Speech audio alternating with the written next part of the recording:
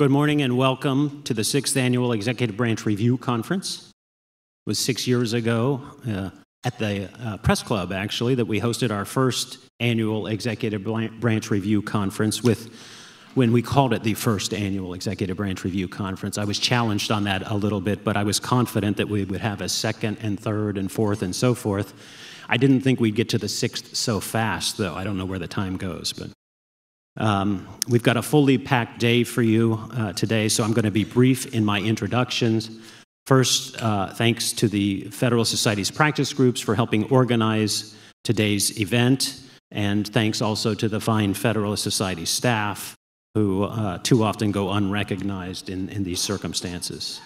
I also want to thank the Pacific Legal Foundation, a co-sponsor for this evening's closing reception, as it launches its Center for the Separation of Powers, and there's information about the center outside. Now it is my pleasure. Well, first, I want to acknowledge the odd configuration of the room we're in today, and this is not as we had envisioned it, but we'll do our best to try and reconfigure things as we go throughout the day and make the best of it. Sorry for any inconvenience, and I also want to welcome folks who are watching the live stream as well. Now, it is my pleasure to introduce our opening speaker, Neomi Rao, the administrator of what Washington insiders often call the most important agency that no one has ever heard of. And it's the Office of Information and Regulatory Affairs within the OMB, the Office of Management and Budget. And I wonder what it says about the administrative state that one of its most powerful elements is so little known, at least beyond Washington insiders. But it is good to have Neomi Rao at the helm, as her scholarship is informed by her work in all three branches of government. She began her illustrious and extensive career as an undergraduate at Yale University, where she graduated with highest distinctions. And she continued her education at the University of Chicago Law School. Following graduation, she clerked for Judge Wilkinson on the Fourth Circuit, and then Supreme Court Justice Clarence Thomas. She's practiced law, and she specialized in arbitration in the United Kingdom. She served in the White House Counsel's office, as a staffer on the Senate Judiciary Committee, and she served as associate counsel and special assistant to President George W. Bush. In 2006, she became an assistant professor at what is now the Antonin Scalia Law School, earning tenure in 2012. She's taught on structural constitutional law, administrative law, legislation, and statutory interpretation, and there, importantly, she founded the Center for Study of the Administrative State. This year, our Executive Branch Review Conference focuses on the current deregulatory landscape, and there's no better person to speak on this issue than the head of OIRA, Neomi Rao.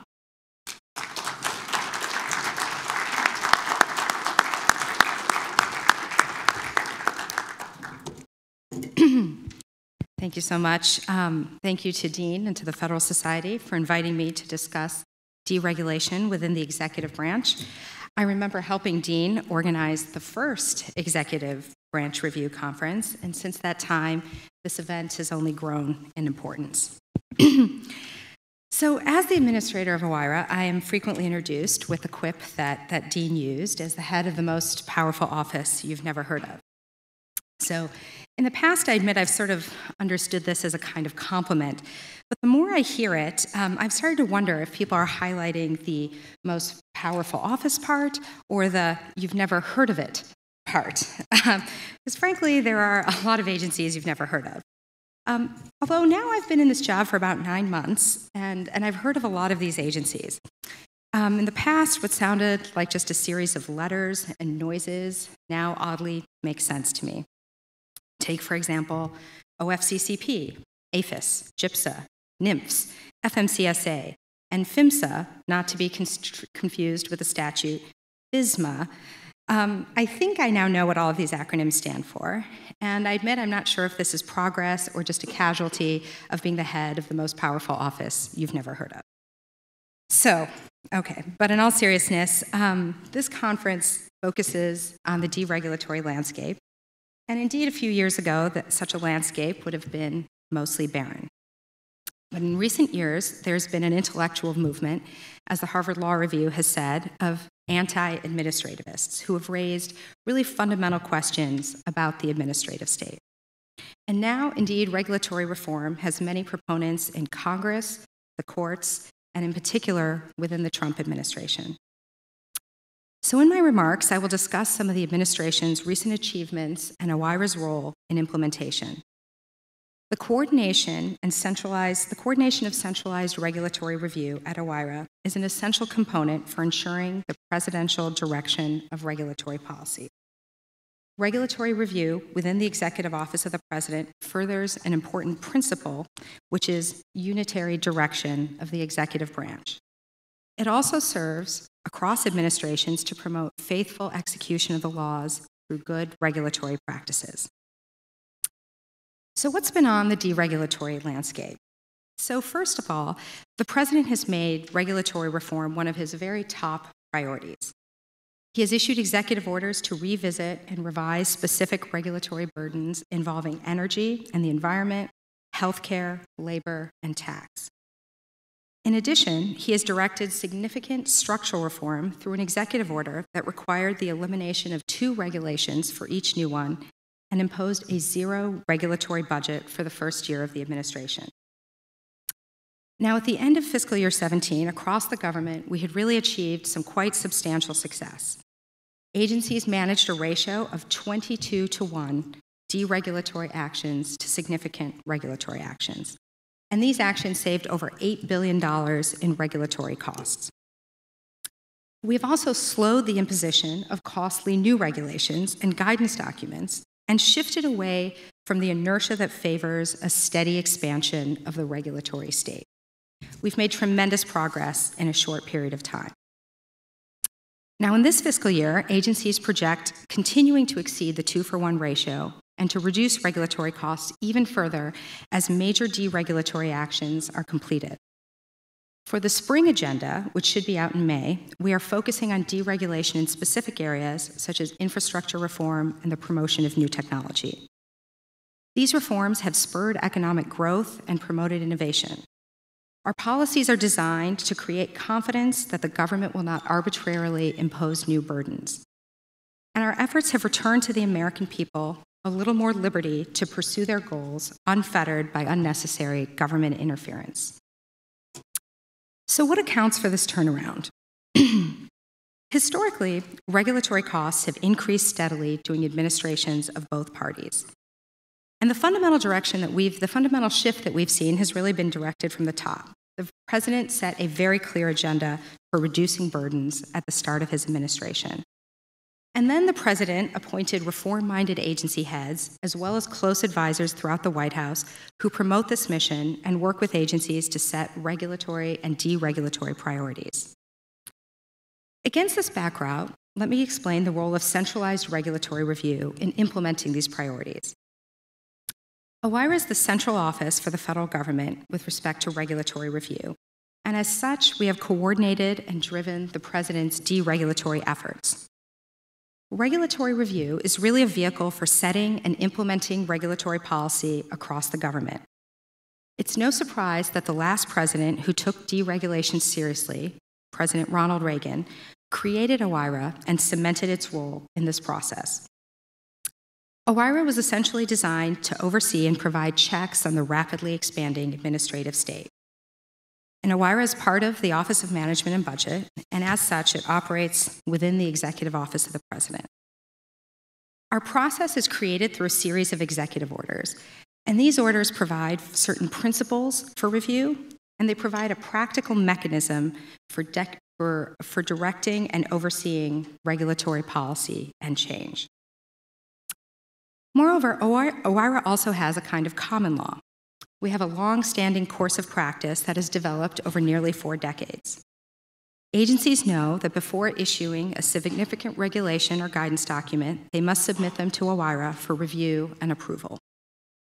Other policy practices shift across administrations or even within administrations, but centralized regulatory review is a constant. It's a well-established mechanism for the review and control of regulatory policy.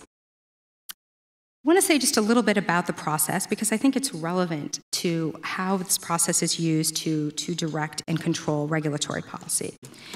So the way things work, agencies provide us with advance notice of their regulatory actions. Agencies in the first instance designate whether a regulation is significant or economically significant, but OIRA makes the final determination about which rules are significant and should come in for review. Once a rule is in for review, it is shared with the relevant components of the Executive Office of the President, such as the National Economic Council, the Domestic Policy Council, White House Counsel's Office, and others. The regulation at that time is also sent to other agencies for an interagency review. So you can see that this is a very important step for presidential direction and control of regulatory policy. OIRA review is really, in effect, White House and interagency review. The president's senior advisors have the opportunity to weigh in on regulatory policy, and it's an essential mechanism for bringing regulatory issues into the White House. It's not, of course, the only one, but it's one of the few formalized procedures. And in this way, OIRA review can promote a more unitary executive. It creates stronger political accountability for regulatory actions, and it promotes essential constitutional checks. Centralized review really allows for a more consistent regulatory policy across the government, and it gives us a way to resolve conflicting priorities and policies. This process also can check agency myopia and capture. Because agencies are very intently focused on their missions, they might miss other important issues or competing priorities across the administration. Now, I'm aware that agencies sometimes bristle against the process of OIRA review, but it's very important that policy discretion be exercised by accountable officials. Now, that, of course, includes, in the first instance, political appointees at agencies who have primary responsibility for regulatory policy. But agencies must report up through the chain of command to the president. And so our review promotes a kind of unitariness through coherence and consistency of regulatory policy across agencies. OIRA review also promotes institutional best practices for the exercise of executive power with respect to regulatory policy. While policy preferences change across administration, OIRA has developed long-standing good practices that had helped to ensure that the president is taking care of faithful execution of the laws. We first, in our review, ensure that regulatory actions are consistent with law and that agencies have authority for their actions. In this administration, we encourage agencies to follow the best interpretation of the statute, not just an interpretation that might receive deference in court. We want to make sure that agencies are respecting the lawmaking power of Congress by staying within their statutory authority. Regulations also have to meet standards of cost-benefit analysis, in which the benefits must substantially exceed the costs. We require agencies to consider regulatory alternatives to ensure that they are imposing the least possible burdens on the public. So we really want responsible, careful regulatory analysis for both regulatory and our deregulatory actions.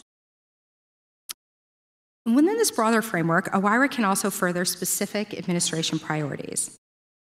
This administration, as I've said, has been particularly focused on the reduction of accumulated burdens, the problems that regulations have just piled on top of regulations. And OIRA addresses these problems in three ways.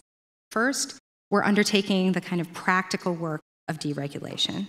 Second, we press a very principled and consistent message of reform. And third, we are pursuing structural changes that can strengthen centralized review and presidential control. So first, on the practical side, we're actually implementing regulatory reform and the president's executive orders. We are using the annual unified agenda of regulatory and deregulatory actions to drive change. The agenda is a long-standing publication in which agencies forecast the actions they are planning for the coming year. It's a very important tool to give the public advance notice of what's coming down the pipeline.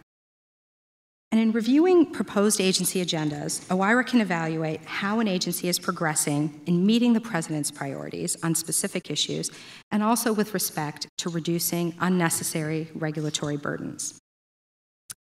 Another example of our practical work is related to the regulatory budget. As I've mentioned, the president imposed, really for the first time, a kind of regulatory budget by directing agencies to have zero regulatory costs for fiscal year 17. Now, this was a very ambitious goal, which we actually exceeded, but OIRA worked closely with agencies to measure these cost allocations. And we issued guidance to agencies on the process for setting cost allocations and how they would be banked across years. And we told agencies that we expected their cost allocations to be zero or less than zero for this fiscal year. So that's some of the practical things we work on. But second, we're promoting a principled and consistent message of reform. For us, eliminating unnecessary regulatory burdens has a very principled foundation. We're focused foremost on individual liberty. We believe in regulatory reform because it gives people more freedom to work hard and exercise ingenuity, which in turn results in economic growth and technological development. We are also emphasizing and reinforcing principles and requirements of fair notice and due process. We want to ensure that agencies are following the proper regulatory procedures and that agencies are not using sub-regulatory guidance as a backdoor to policymaking. Finally, we are advancing the administration's regulatory reform priorities by pursuing structural changes that strengthen centralized review, democratic accountability, and the role of cost-benefit analysis. Last week, for example, we advanced these structural principles by entering into a new agreement with the Department of Treasury that will allow tax regulatory actions to be reviewed by OIRA under its normal terms. Tax regulations, you may not know, were largely exempt from the OIRA review process under a 35-year-old memorandum of agreement. In the last few years, Congress and the GAO have called on Treasury and OMB to reconsider that MOA. And President Trump last spring issued an executive order that focused on reducing regulatory tax burdens and directed OMB and Treasury to reconsider the old MOA. We have done so and recently announced a framework for the review of tax regulations. The basic structure follows the regular OIRA centralized review process. However, we have provided for shorter timeframes for review, particularly for certain tax reform rules. And we've also included provisions that account for the unique revenue-raising function of Treasury. But beyond the specifics, this new MOA recognizes the importance of the principle of centralized regulatory review, even in a context such as tax. These broader principles could also be extended to the traditionally understood independent agencies. The Supreme Court has repeatedly emphasized that such agencies are within the executive branch.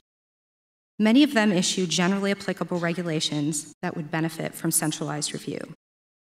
Such review would ensure consistency with law and maximize benefits to the public. Moreover, these agencies already work with OIRA to comply with the Congressional Review Act, the Paperwork Reduction Act, and other statutes. Such agencies also participate in the annual Unified Agenda of Regulatory and Deregulatory Actions. In the past, independent agencies have consulted with OIRA to improve their economic analysis. So really, OIRA review can promote a more constitutional and coherent regulatory policy. Good regulatory practices promoted by OIRA can apply to all agencies that regulate the public. This is a principle long held by scholars of different perspectives, the American Bar Association, and the Administrative Conference of the United States. So for us, the continued success of reform will require the commitment and hard work of many executive branch officials to the practical, principled, and structural components of reform. And just on a final note, we should not lose sight of the fact that the deregulatory landscape involves more than just the executive branch. There are very important roles here for Congress and the courts. Each branch needs to exercise its respective constitutional powers. But I think those are topics for another time. Thank you very much for your attention.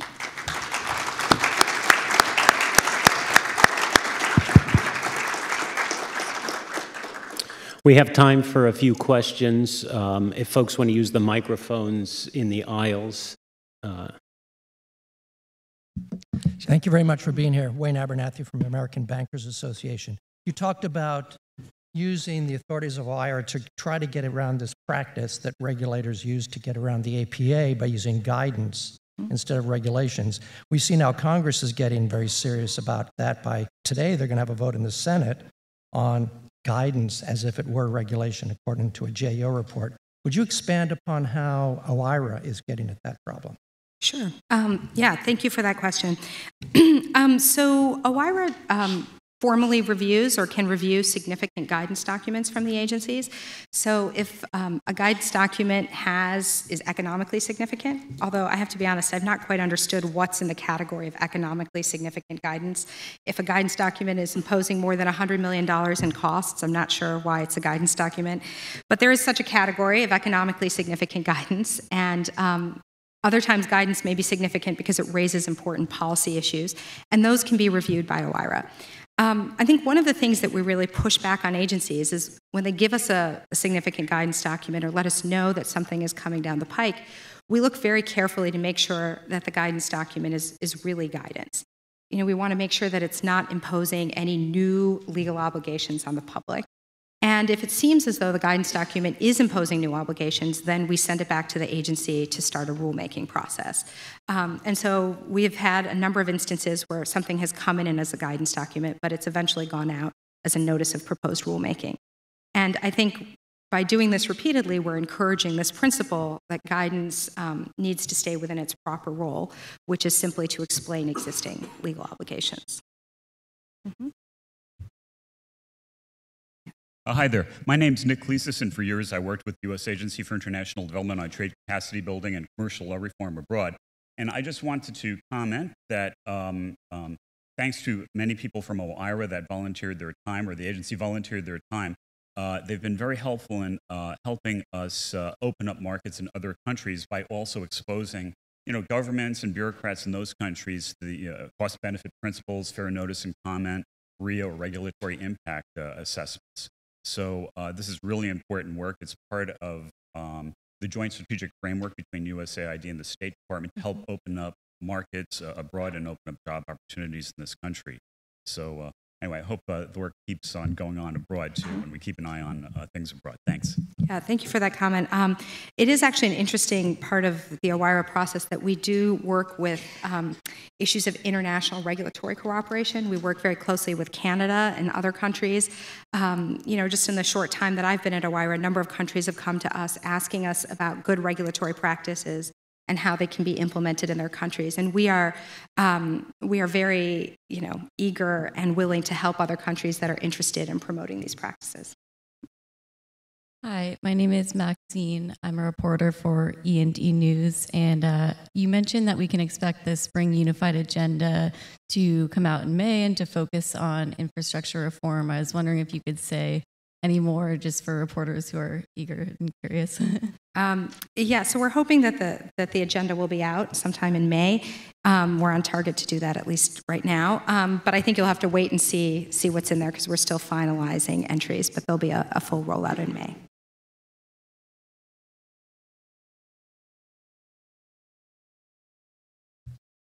Steve Williams, could you give your views on the idea that OIRA should publish critiques of proposed rules, with those critiques being subject to the usual review under State Farm? Thank you, Judge. I can already see arguments pro and con, but I want... Yeah, so, it's interesting. People have asked about, should we reveal the back and forth, the past back that goes on between OIRA and the agencies. And I guess, I think that would be difficult for the deliberative process. I think one of the reasons that we're able to be effective is that there is, deliberative protection for the interaction between OIRA and the agencies.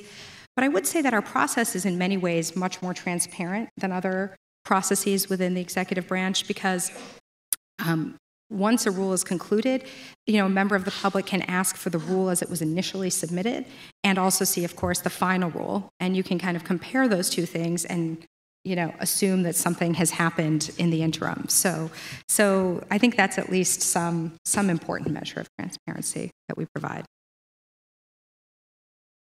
We've got a couple minutes left. I'll ask, go ahead, Bob. Hey, Robert Barker. One question, I'm just curious as to what your role is in treaty negotiations, the renewed emphasis on maybe looking at TPP again which puts our labor and environmental policies sort of up to grab for an international tribunal, might undermine the work of OIRA. So I'm just wondering if you're looking at that or if you ever look at treaties. Yeah, thank you. So OIRA is, we are, of course, not the lead on treaty negotiations, but many of these treaties, as you've mentioned, raise regulatory issues, either on specific topics or with respect to good regulatory practices generally. And so OIRA is involved with those negotiations. OIRA sent people down to the NAFTA negotiations with respect to the Good Regulatory Practices chapter, and I know in the past we've been involved with TPP and other trade agreements. So we do play a role in those.